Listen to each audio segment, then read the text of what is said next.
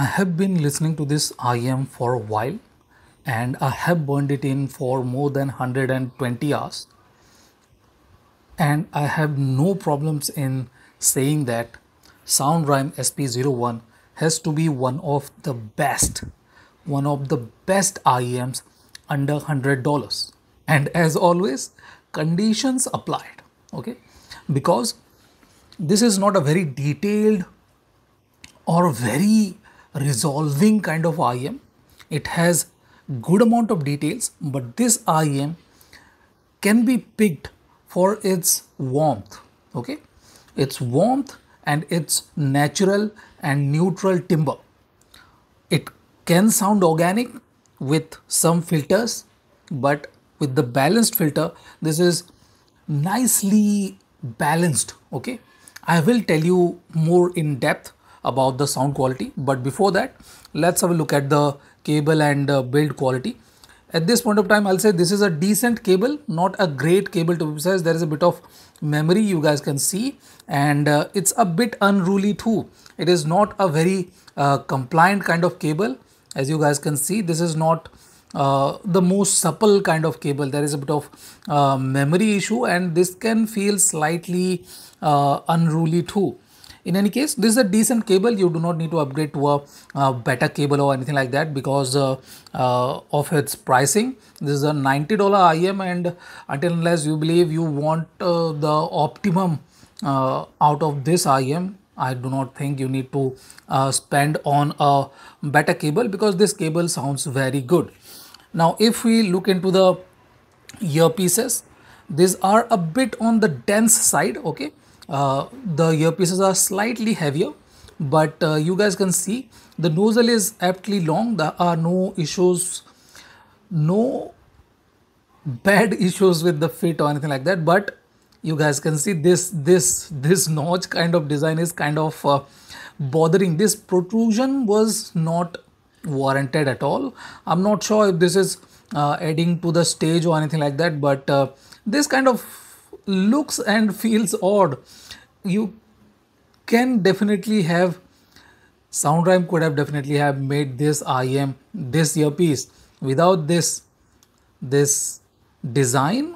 This does give it a bit of security inside the ear, but it kind of feels it kind of presses on the ear at times, so that can be an issue. The fit is good, no problem with the fit, but if you want to insert it deeper, it will not go deeper into the ear.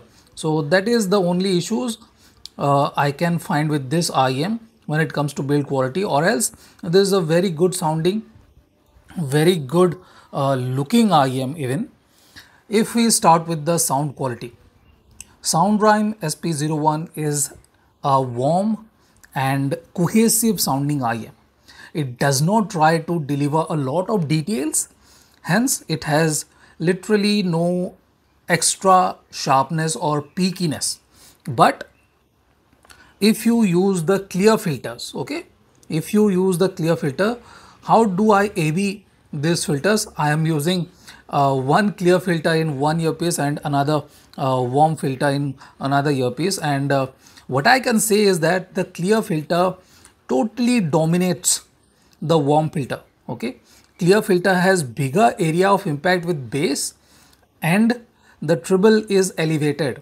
The whole spectrum is a bit more forward, bit more aggressive with the clear filter, and that kind of can feel slightly tiring, okay? A bit aggressive, slightly tiring, or else you can say that this is a very good sounding IEM, no problem there. I do find the clear filter to have a bit more treble extension and energy across the treble range. It has that extra bit of transparency, extra bit of aggression that can feel a bit tiring, as I said earlier.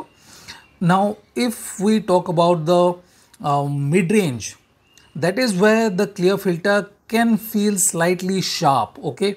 There is a bit of sharpness in the finishing region which can be bothering to some, but use the balanced filter and that will be cured. There will be no issues with that sharpness at all. But that will definitely reduce the micro details and transparency of the whole spectrum. So that is where this is slightly muddly, I'll say. Okay, if you want very good clarity, you will have to handle that extra bit of sharpness. But if you cannot handle that extra bit of sharpness, you are compromising on a good amount of transparency and clarity. So that is a small problem I see with this IEM. But if you look at this IEM as a warm and cohesive, fun sounding, musically tuned IEM, it is a perfect IEM under $100. Okay, it has very good bass. As I said, the clear filters are with the bigger area of impact, but the warm filters are tighter, punchier, and full sounding. Okay, they have similar amount of rumble, but that punchiness is very entertaining, very engaging. It has good dynamics too. I have no complaints about dynamic abilities or anything like that. But yes, it kind of feels slightly restricted when it comes to hitting multiple frequencies. Okay, it kind of feels slightly monotonous there. It does not have that kind of variation to it. It is slightly limited when it comes to that. In any case, the upper bass is very clean. Mid bass is on par with the sub bass. Sub bass is very deep into the spectrum. I like the rumble and body and everything of this IEM.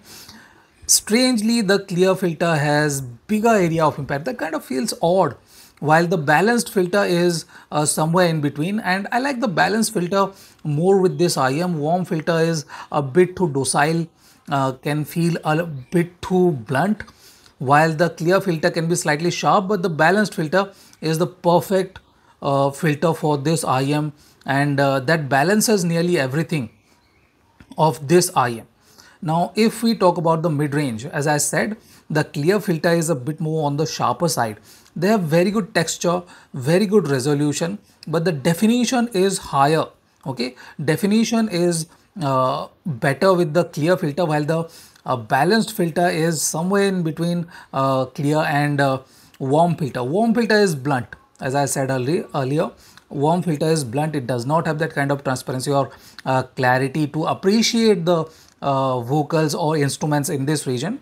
But the balanced filter is very good texture, very good calmness, very good control, and it has that cohesive feeling. It has the right amount of cohesion that we look for, and the tonality is very organic too.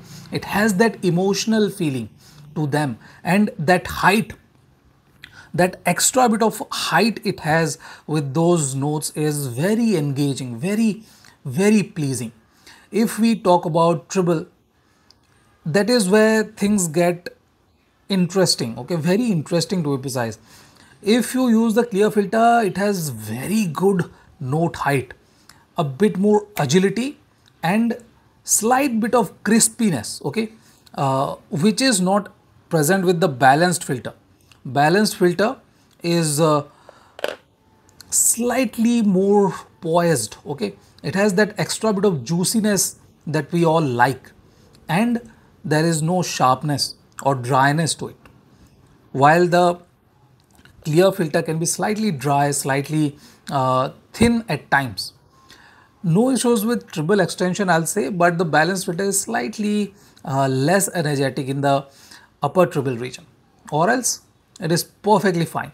If we talk about stage, stage is where this IEM is very good at, but it is a tall stage. Okay, it fills up the stage nicely, and that kind of feels very engaging.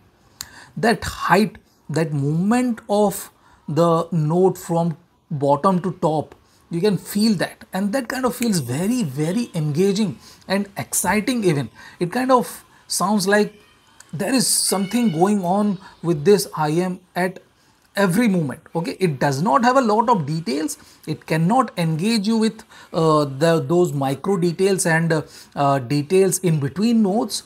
That is not exactly great with this IEM, but what it does is it creates an image that is very engaging. It has something happening in the treble region or in vocals that is engaging. It does not have any hollow kind of feeling to it, and it has that wholesome kind of stage that is very good. Now, If I compare it with a few IEMs in this price range, I have been listening to the KZ ZS12 Pro X, I think, ZS12 Pro X, and that is paired with Tripobin RT cable. I did felt that that one has, that KZ has slightly better details. I will definitely compare it with a few other IEMs in this price range. Watch out for this space, and I will definitely include the KZ ZS12 Pro X in that comparison too. So this is my SP01 standalone review. Thank you for watching, guys. Have a nice day. Enjoy.